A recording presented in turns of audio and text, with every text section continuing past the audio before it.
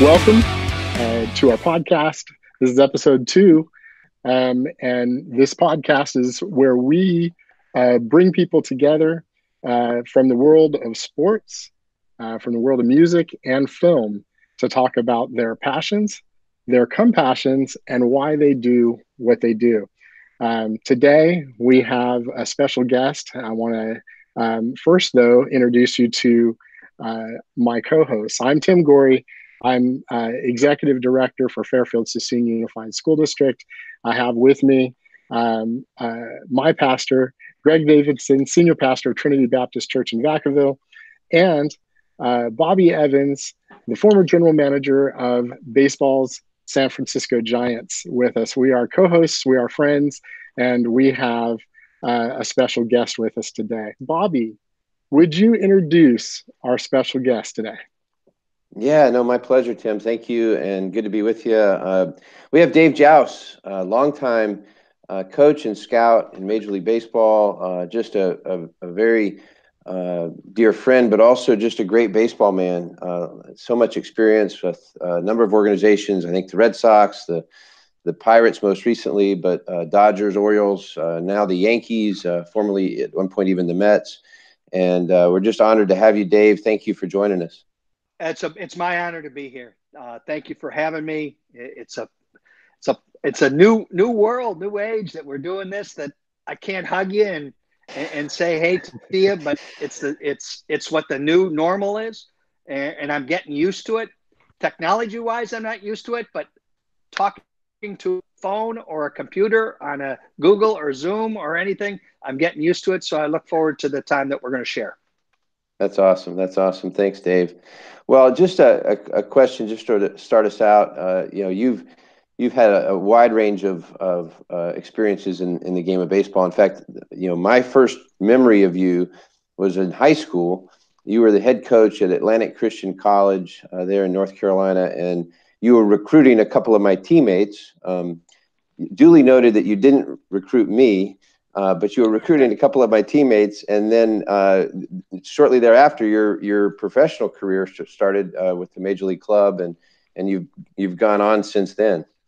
Bobby, thanks, and boy, I feel guilty because I really overlooked you. From what I remember, is that you were way too good a student for the guys I was recruiting. Atlantic Christian was a beautiful college that allowed me an opportunity to better myself and experience a head coaching position. I do believe that we've got a handful of players that were borderline students, players first, that they ended up graduating, but they were baseball players first, and it was not, I was not auditing the best student. So it was a great experience for me. I loved being down in North Carolina. However, that was about 7 years into my coaching career already, because I started one day after my last at bat as a college player at Amherst College in a little school in Massachusetts.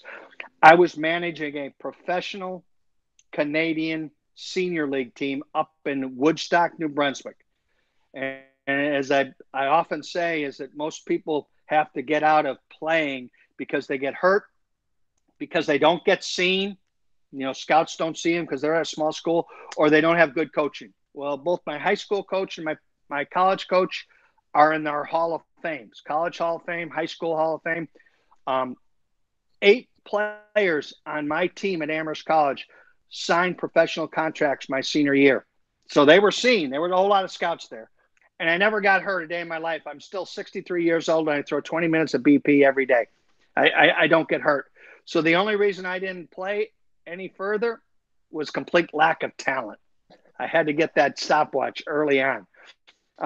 But I always enjoyed teaching the game, even as a player, learning the game as a player, learning from coaches, learning from scouts in the stands, from my teammates, from opposition.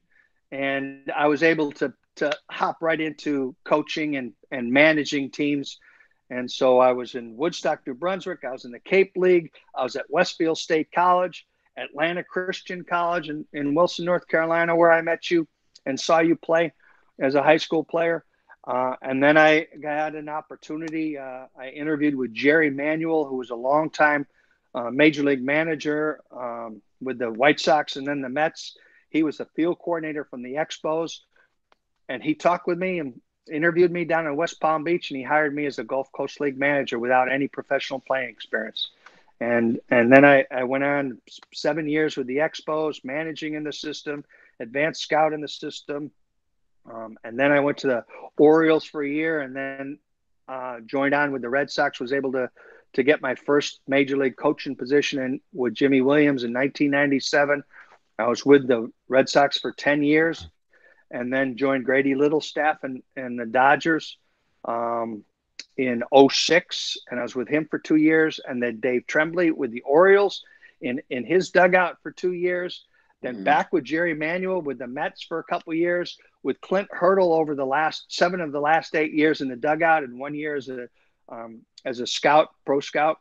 And then this year I joined the Yankees as a pro scout. Dave, congratulations on your new position with the New York Yankees.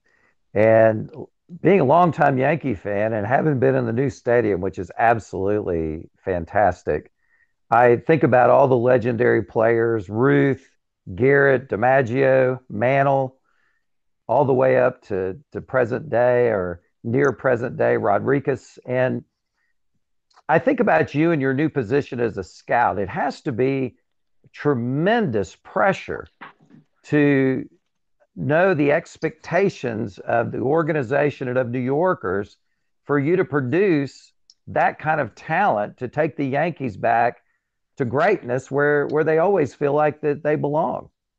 That's a really good question.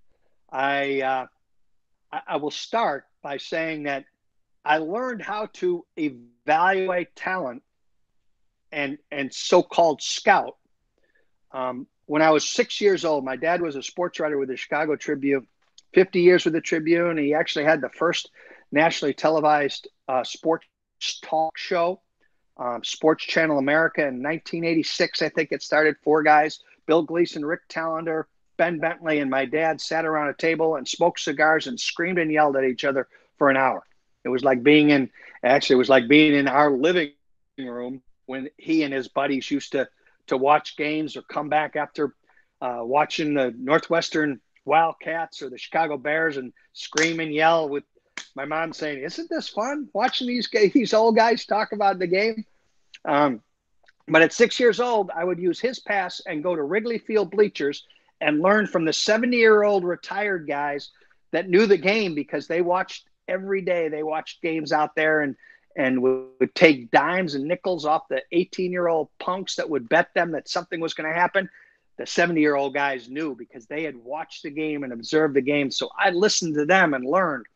And then I continued with my experience as a player and then as a coach to learn what evaluating talent is, because I've always been told and continue to be told that every position in baseball, the most important part outside of being relational is evaluating talent.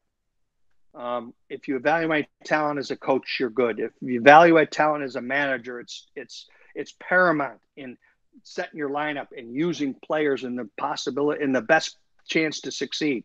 As a general manager, like Bobby was, to evaluate talent so you make the right trades.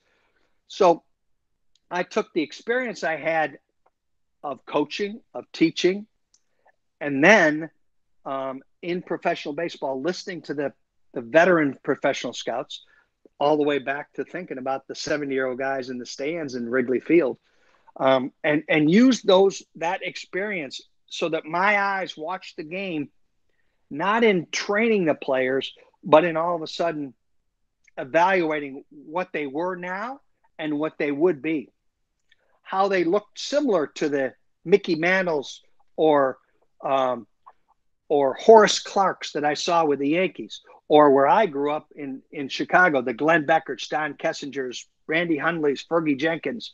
And so you put those, you use your eyes and your experience and say, whoa, this player could become that if he learns this, or if he does this, or if he grows into this spot.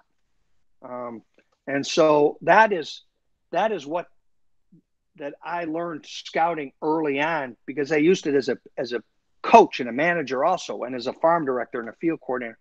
And now, and I know we talked about it before we got on the podcast, now I have learned with the Yankees in the first 3 months with them so much more, because there is quantitative analytics, technology, biomechanics, all sorts of things that I wasn't privy to back in the 80s and 90s, and even in the dugout the last 7 years.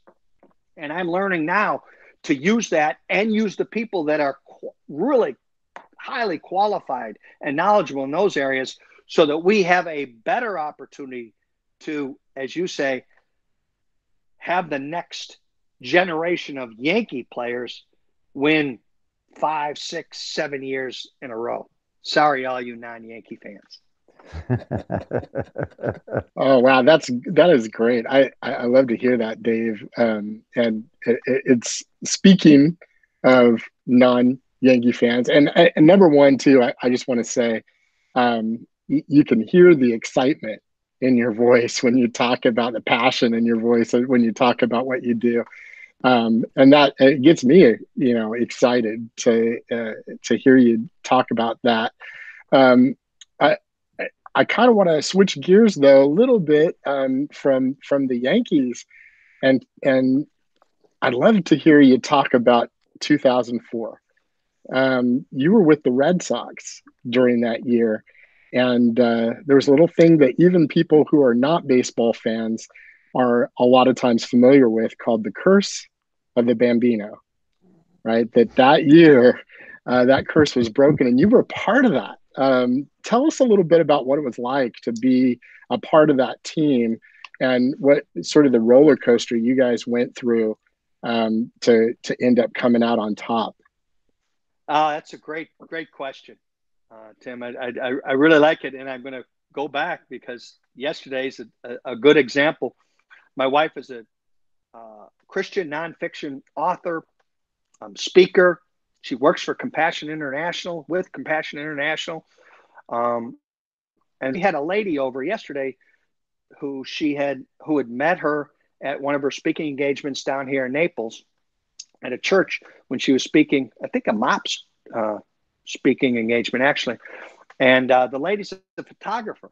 And so my wife wants to get some new pictures for her website. She's got a second book to the publishing house. And so some she wants to do. Well, sure enough, the lady is from Boston and Rhode Island, from Providence, Rhode Island. And in the middle of their conversation, she was talking about what a diehard Red Sox fan she was. And my wife has jerseys in our living room of all 6 clubs I've been with.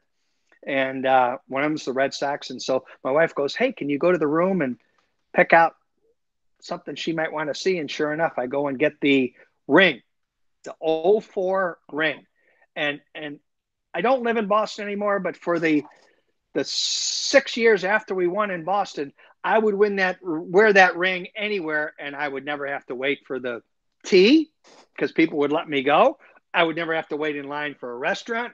And they still don't know what my face looks like, but they knew what my ring was. And that ring is on, as my wife says, thousands of cell phone pictures in Boston. It was a tremendous opportunity for me and my family because we lived in Boston. Now, if you didn't live in Boston, it's great. But living in Boston, it was the first time I had been living in a city where we were working. And so the kids didn't know Dad was, they didn't know that it was a big deal that I was coaching before that. They didn't, and they shouldn't. But with the Red Sox, I would bring their friends to the field. I would bring the moms and dads to the field. And sure enough, the boys at young age, 8 and 6 and 2, but 8 and 6 year olds with their friends, they'd run on the field like it was a park. The parents would be on the field and they'd be grabbing dirt and putting in their pocket because they had grown up as fanatical Red Sox fans. Well, sure enough, that year I was advanced scout. I'm in Houston covering the the Houston Astros against the St. Louis Cardinals. We're down 3-0. My wife's saying, "Hey, why don't you come home? There's no chance." And both Kevin Millar and Tito Francona called me that day and said, "If we win one game, we're winning the series against the Yankees." And sure enough, things go through. I get to go to St. Louis, to both Boston and St. Louis for the World Series. I give the reports each day beforehand as the advanced scout for the pitchers, for the position players, get to throw BP on the field and then watch the game in the stands. Sure enough, my wife and I are on the field at the third out of the bottom of the ninth in St. Louis before Henry's on the field, Lucchino's on the field. I'm right in the middle of Ortiz and Pedro, who are really close friends of my family. And then on the duck boat tour, the duck boat parade, we're on with Jason Varitek, Doug Marabelli, Trot Nixon, Gabe Kapler, with all of our families there. And sure enough, at the end of that, after the parade, which was amazing, 2 million people at the parade in the Charles River. At the end, we had a housewarming party that we had set up 3 months before. We had moved from Brighton to West Roxbury, and we had about 175 people and a pig picking at our house in a rainstorm afterwards. Now, when I talk about this, and I know I'm digressing a little bit, but the most important thing to digress about, as impactful as that was for the city of Boston and my family, 2004, the most important day of 2004 was December 6th, when my family and I got baptized together in Watertown. And I can talk about the parade. I can talk about the 7th game in New York. I can talk about the 4th game in St. Louis, but there's no doubt that I was impacted by our Lord and Savior, and my family was impacted by our Lord and Savior, more on December 6th of 2004 in Watertown when we got baptized together. That and seeing my 3 boys born are the 4 most impactful days that I've ever had in my life. So, Dave, it's incredible story, incredible finish to a tremendous historical year, 2004, to be baptized. So, you've come to know the Lord sometime before 2004. Can you tell us a little bit about your journey? I was raised in Chicago, as we talked about before. I was raised in a Christian home. We went to church every Sunday. I was with the high school fellowship group doing outreaches up in Michigan and Wisconsin a couple times a year. I knew I was a good person. I was confident I was doing good. I was confident I was pleasing my mom and dad. I was pleasing coaches. I was a good student. Got an opportunity to go to Amherst College. And, because I could play basketball and baseball, it was before they became a co-ed college, and so they got me in where I probably would not have on my own academic accord got there. So that was another thing to pat myself on the back. I wasn't a big ego guy, but I did like the accolades. Amherst was a great opportunity, and then I got into coaching, and I was going to get into professional baseball. It took me a while to get into professional baseball. It took me 7 years, doing a lot of things, and I was in control of that. Got to meet a wonderful lady, and we got married and had kids, and got into professional baseball, and my career was flying. As I mentioned about being with the Expos and the Orioles and the Redsox and in the big league dugout. I also managed winter ball in Venezuela and Dominican. And, I knew I was going to be a major league manager, and I did the right things. I checked off my time with my kids. Whenever I was not doing baseball, I spent time with my kids. I was doing good. I was in control. I was winning Dominican League Caribbean Series championship in 1999. Third year in the dugout with the Red Sox. And my wife said, you're not the man I married. We're going to separate. And I had all sorts of reasons why she didn't need to separate, because I was better than everybody else. I was better as a dad. I was better as a husband. I didn't cheat. I didn't beat you. I didn't spend money myself. All sorts of reasons why. And she said, "Well, you're not. You've got baseball well ahead of things, and so it's a tough time to talk about it. You know, it really is, because we were both going down different paths, and that's the last thing I wanted, because I all of a sudden wasn't in control. And the other thing was, when that happened, the hole in my heart was gigantic.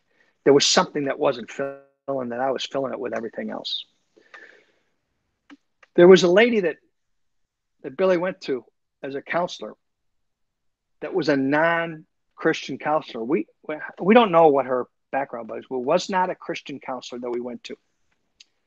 And her questions to us together, after each of us meeting her, was, when was the last time you were satisfied and satisfied with each other? And we looked back and said, wow, that maybe the times we were really going to church together, because we would go to church, but not all the time. And she said, well, you need to go back to church. And so we ended up going back to church. And it wasn't for us. It was for individually. Each of us went to church. We went as a family, but we went to church.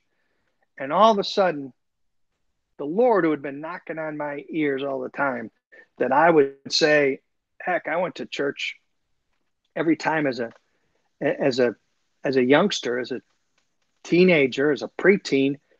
I could say I never heard Jesus preached, and definitely the gospel preached. I know it was. I kind of know it was. I kind of know that it was my fault that I didn't hear, but it definitely wasn't preached the way that all of a sudden it was being preached to me.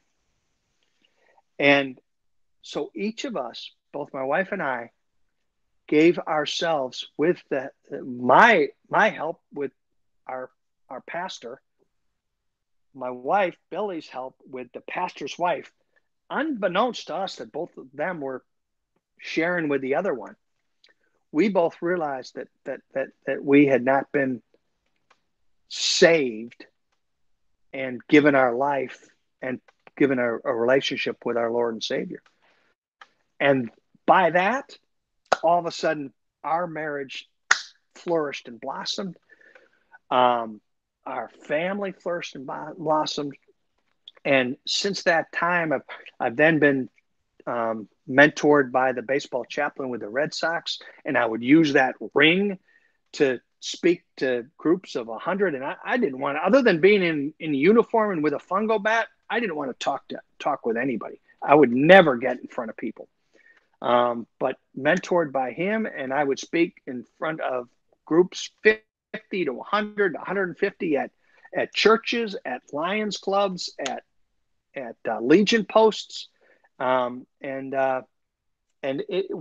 had given, my wife and I have given our life in baseball as our mission field, and we serve in all sorts of areas, from Compassion International down in the Dominican to in the stands. My wife with wives, baseball wives, as we know from the parable. In fact, it's easier for a camel to get into the kingdom of God than a rich man. But with the Lord, everything's impossible. Everything's possible, because with people, it's impossible. Well, that's where we serve in the baseball field also. Dave, I know you're in Naples right now, and I was a resident there for 8 years as a pastor, and I know that they're a great place, by the way. And I know there are a lot of Christian ball players, coaches in Naples, and people like Terry Dean, Gary Quazzo. And I know there's a theme, there's a heart passion there among them, that they want to move from success in sports. They want to have success in sports, but they also want significance in in their personal lives and ministries. And so I think about you, and I think about the significance that you've had working with Compassion International, an organization that is reaching 2.2 million children all over the world, and particularly your work in the Dominican Republic with these children. Could you tell us a little bit about your work and about some of your involvement with Compassion? I appreciate you asking that question, because our heart is for our Lord, both Billy and my wife and myself. And we've been blessed with an opportunity to serve in all sorts of areas. As I mentioned before, from big league fields to when with the Pirates, I'd serve in mornings with Light of Life. With the Orioles, I served at Helping Up. My wife has always, when we've been in the Dominican and Venezuela as managing and coaching there, we had reached out into the towns, because we live in the town. We never lived in a hotel. We lived in the city. We got an apartment, lived in the city. We would go out and serve in areas that we could. We'd find the kids on the street and take them. And so our heart is there. Well, since my wife has joined Compassion, and we in the Dominican, we personally have a sponsor a women's survival program in San Pedro, where the last time I was managing in the winter ball, before this coming winter, because I'm going to Escogido this coming winter, but the last time was 2011 in San Pedro. Well, 2 blocks from that stadium is where we sponsor a women's survival program that helps women that are pregnant through a church there, which I think is some of the best understanding of where Compassion International comes through. It is church sponsored in the areas that they sponsor the kids, or in our situation, sponsor the women's survival program. And so that church takes women that they vet out at pregnant ladies, and they get them through their pregnancy, healthy pregnancies, and then they serve them and their children to raise that children in their church sponsored groups. And it is, we serve in our backyard here in Naples and Immokalee. We serve in our backyard when we've been in the Dominican. We serve in our backyard when we've been in Pittsburgh, Baltimore, Boston. And it's just, it's amazing what Jesus Christ has allowed us to serve and see, because we get blessed doing those things. I believe much more than the people get blessed by doing those things. Dave, thank you so much for joining us today. And we love your story. And I know you're going to have great success with the Yankees. I think the only thing you have to fear is if Bobby goes to an opposing club and his success with that club eclipses what you're trying to attempt to do with the Yankees. But thank you for joining us, as we each week will interview individuals who have had great success in the film industry, sports industry, also in Christian music. But until next time, God bless you. We'll look forward to seeing you next week.